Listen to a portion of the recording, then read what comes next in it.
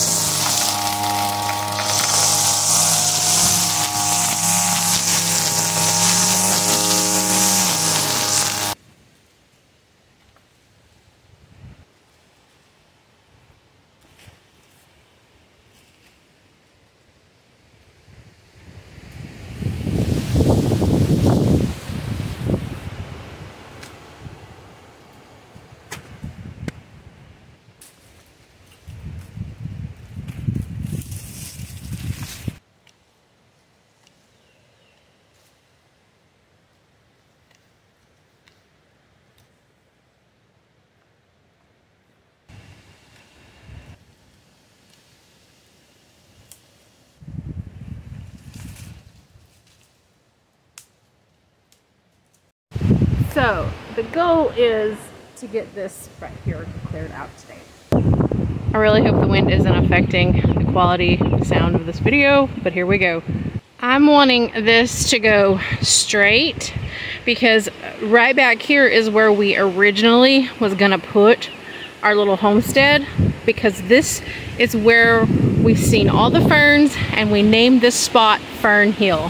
So I have a good little chunk right there cleared out. So today my goal is to just kind of get the brush part cut and pulled out, and then if I'm brave enough, tomorrow come in with the chainsaw and cut the trees down that need to be removed.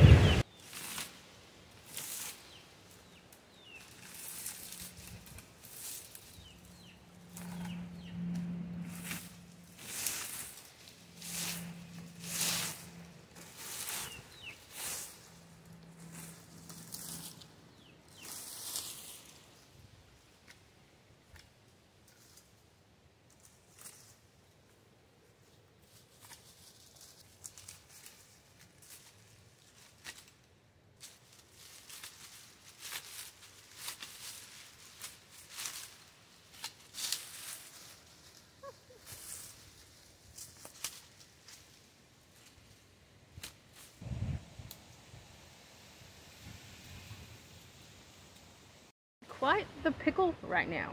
I've already put in a lot of sweaty work clearing a part of this off. And I text Patrick and I'm asking him about this and that, you know, the chainsaw and all the things. And I sent him a picture of where I'm doing it, and he's like, I'm not sure, I think that's on the other man's land, like the property line. And I'm like, oh dang. So I'm trying to think back. Ooh, it's really windy.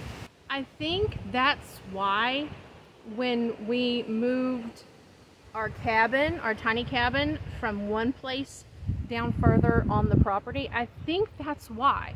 Because this spot, when we walked it, we really liked it. And that's where we were gonna put our home. But if I'm thinking back, I'm trying to recall why we moved further, and I think that's why.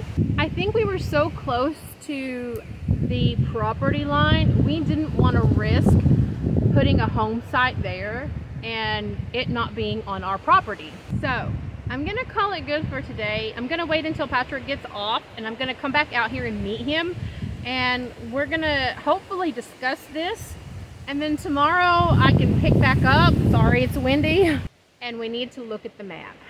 Currently, I am driving back to the property. Patrick had to work a little later today than usual, and it started raining earlier, so I came out and I put Grizz up and checked on the chickens and then went back home, and then I'm coming back out to meet with him. We leave his truck out there, so that's what I'm doing now. It has been a really long day. I'm not gonna lie, my body is a little sore. I think it's from the weed eating yesterday. You know, I weed eated in the driveway. It's a pretty long driveway. And then I come out this morning and started clearing off the part that y'all saw. And then I went home and I mowed the yard, and my body's just really tired. But since the rain has subsided, I'm gonna see if he wants to discuss what should be cleared. I got a little ahead of myself, I think, and I told him what I was gonna do, but I don't think that I communicated it well.